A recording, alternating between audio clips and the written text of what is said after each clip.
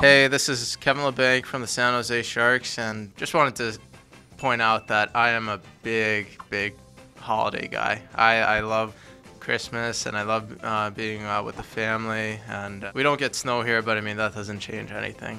Christmas is a time where you're with your family, and that's the biggest thing for me is to share those memories and moments with your family. But this is my holiday story.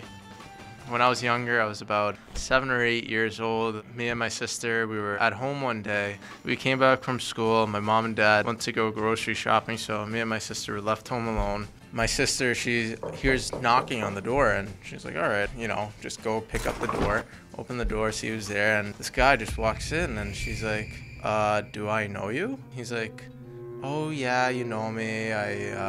I'm a family friend, and basically we've never seen this guy before in our life. And we're like, who are you? Like, why are you here? Like, what?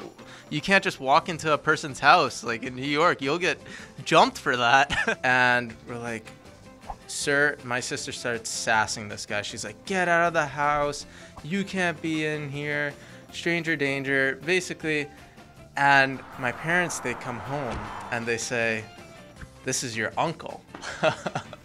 So the story behind that is he was from Slovakia, so we never met him before. I've seen a picture of him. But once when we found out, we were like, oh my gosh, we are so sorry. She was just felt so bad. And I was just in the background like, what did you do? But yeah, I mean, he's been with us for a long time, ever since then. And he's such a close relative to us. So that's my holiday story for you guys.